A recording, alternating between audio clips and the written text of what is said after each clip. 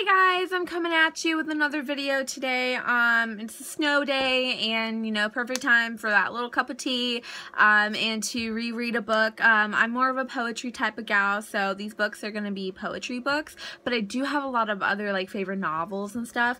But, I'm just going to make this a really short video, because I don't have enough storage to even, like, ramble. But excuse me for looking like a hot mess.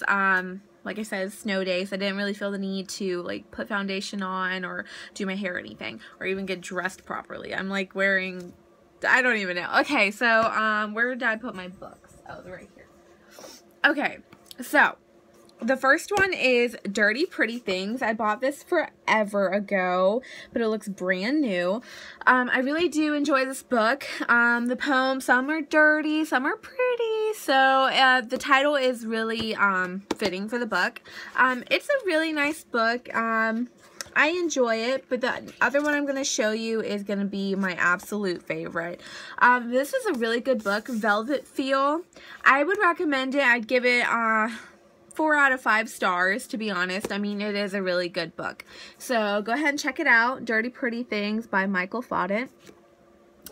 Okay, and then this one is Beautiful Chaos. I love it. I just got this one like 2 weeks ago. I really enjoy this one. I felt like I really connected to pretty much almost every poem in this book.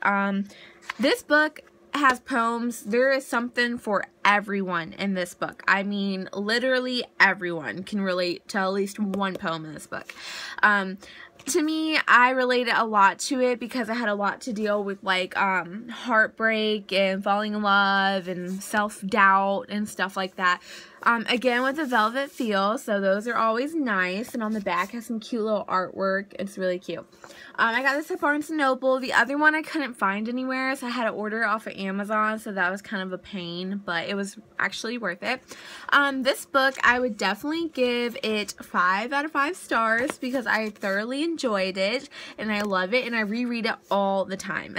Anyway, those are just 2 of my favorite poetry books at the moment. I hope you guys check them out. Have a good one.